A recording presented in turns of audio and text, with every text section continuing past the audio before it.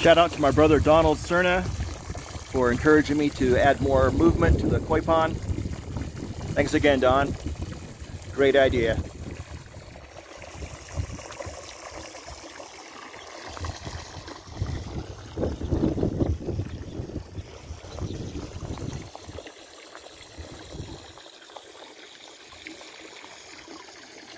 A couple new additions to the koi pond. A purple Chinese Shiboken right there. Just beautiful.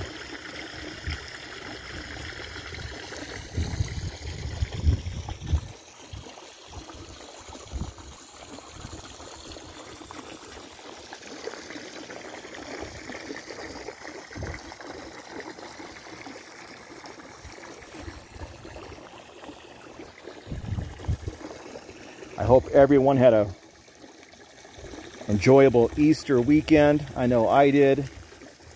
The neighbors' grandchildren came over, brought cookies, colored Easter eggs.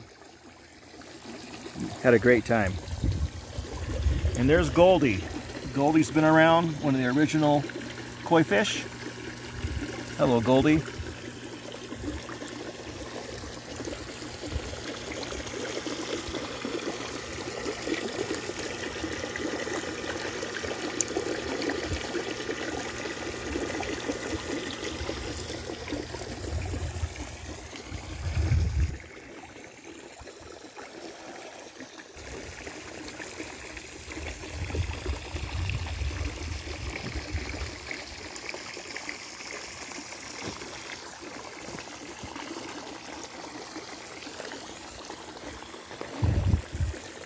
Some of you joined me 2, 3, 4 weeks ago when I first started making the koi pond.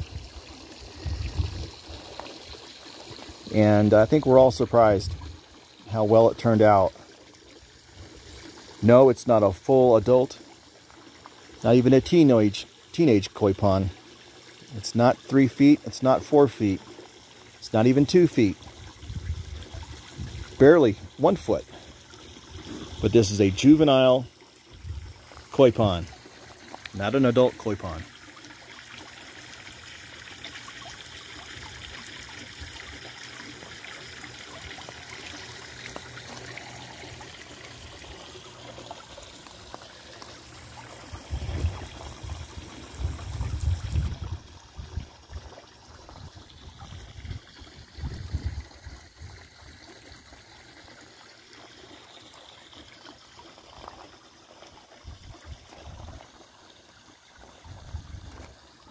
This nice young palm tree is doing very well. There's the blueberry plants, 2 of them. There's one of the China dolls that's still around. Of course, some of the edible plants in the container garden. Another China doll doing very well. Well, let's release the new koi fish. There they are. Very, very small. Here we go.